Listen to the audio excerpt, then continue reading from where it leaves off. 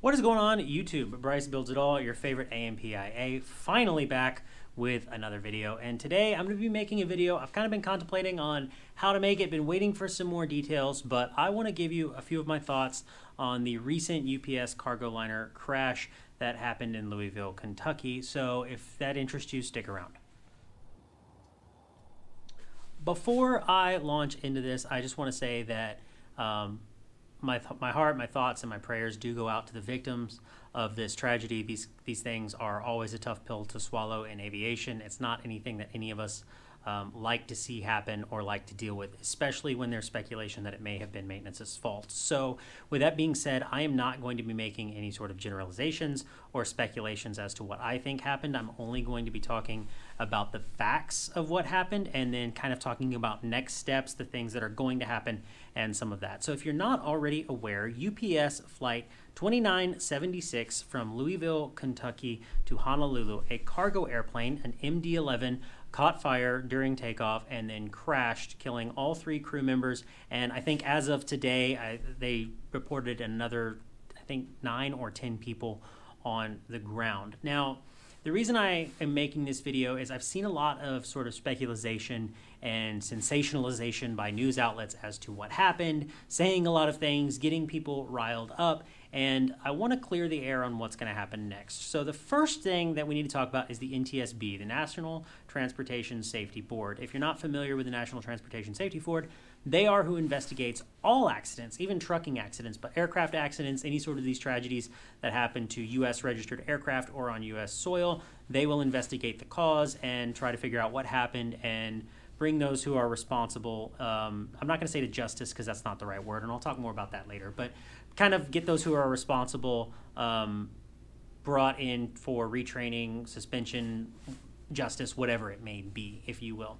So when this happened, more than likely, the NTSB was on scene very, very quickly, within a few hours, and within 24 hours, I guarantee you, they already knew that the aircraft had been maintained in San Antonio before that. Now, if you're not familiar with my channel and this is the first video you're clicking on, I typically make videos about aircraft mechanics and becoming an aircraft mechanic, but I am in San Antonio. I teach at a Part 147 school here locally. I know where the aircraft was serviced. I'm not going to be saying names. I have contacts over there. I have reached out, but nobody has reached back out to me.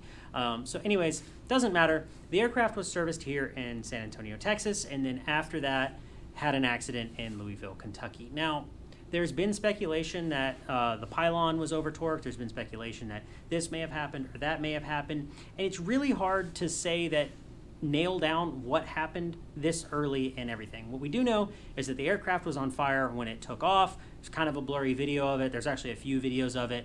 But we know that the aircraft was on fire when it took off and then it crashed. So with that said, the NTSB is going to show up and they're going to start putting this airplane back together in a hangar somewhere sort of around like a chicken wire skeleton and trying to find the cause of the accident. And they usually can determine that pretty quickly, but this is going to take months and months and months. And like I've been telling my students and other people, the NTSB is not going to release an official summary, if you will, their officially findings for another year, probably 2 years before they say this is what caused the accident. So it's going to take a long time before the FAA, or not the FAA, the NTSB says the cause of the accident, and by then it's going to be old news and no one's going to be talking about it. So with that said, could it have been maintenance? Absolutely.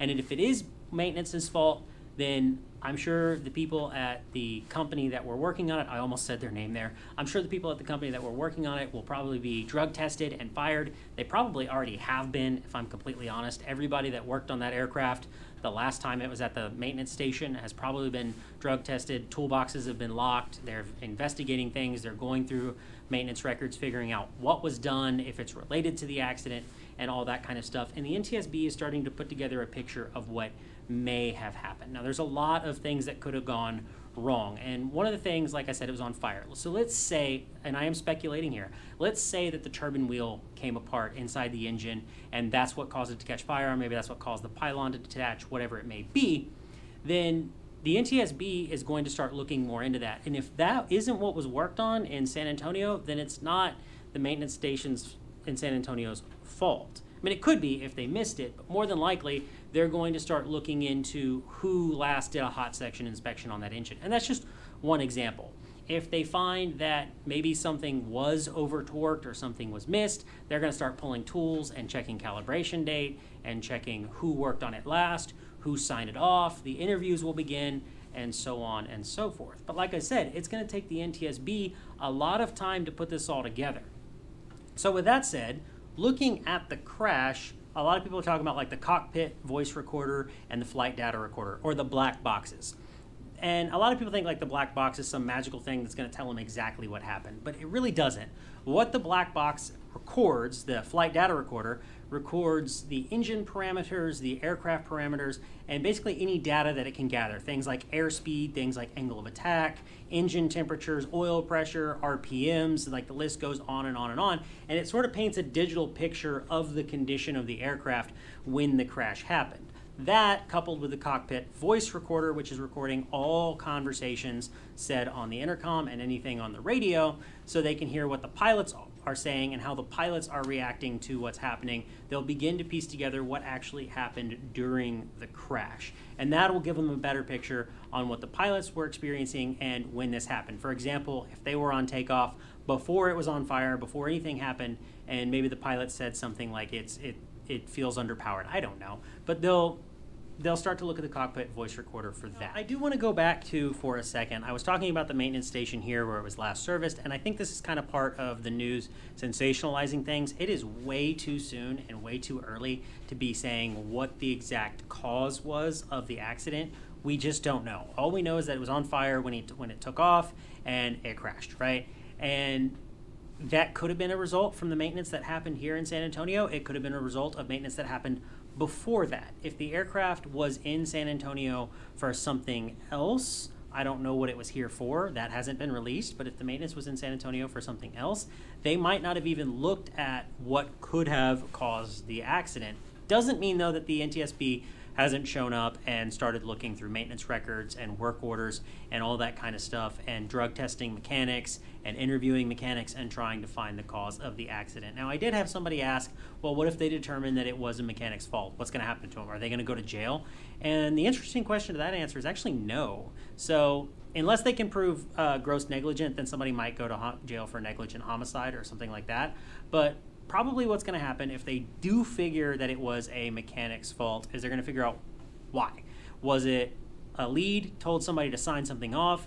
Did somebody sign something off knowing it was unairworthy? Or did somebody just simply make a mistake and miss something like a crack or sign off corrosion that was out of limits but they thought it was within limits? And the truth of that is that if the mechanics weren't doing anything malicious at the time, they weren't pencil whipping something, as we like to say, then the FAA may suspend their certificates and have them go to some sort of retraining. That's if they even have one. Being a repair station, they can certify their own mechanics. If they don't have an A&P, then more than likely the company that hired them is going to release them from their job duties, if you will, and that's probably going to be about all that's going to happen to the mechanics. Is they may get fired from their jobs, they may or may not have their A&Ps suspended, unless they did something malicious, in which case their A&P will be revoked, and that's a different story. But if their A&P is suspended, they're going to get some sort of retraining requirements that they have to go through to get their A&Ps reissued. That's if, like I said, they're an A&P. But it can go a lot deeper than this, and I'm not trying to speculate anything this early, so we're all just going to have to play the waiting game and see what happens. So there you go, everybody. That's going to do it all for this video. Like I said, it's just kind of my thoughts on things, what's going to happen moving forward.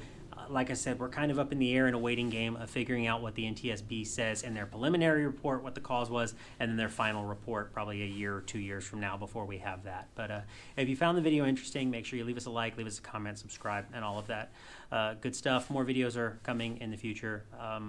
Yeah, that's all I'm going to say on it. So be easy.